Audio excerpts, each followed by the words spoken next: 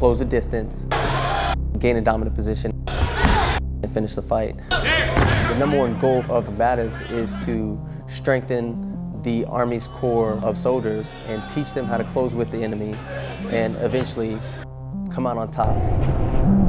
It builds my confidence, inside the cage and outside, because I know I can handle myself. We're training warriors.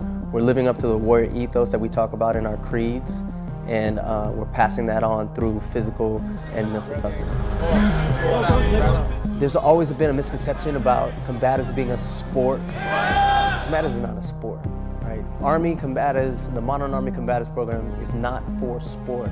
It's through competition that we learn the lessons that we need to learn, what works for us and our body types. It is a vital and crucial element to a soldier's success in the field. I've deployed myself and I've had to use my hands overseas.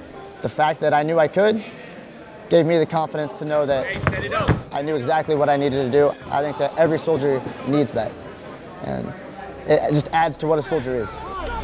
Giving someone a reason to push themselves, to train, to be the best person they can be, that's what the tournaments do. A competition like this provides that realistic training without the risk of losing a life, losing a limb, or getting seriously injured, because our goal of the tournament is to make sure that everybody gets that training and then is able to go to work tomorrow.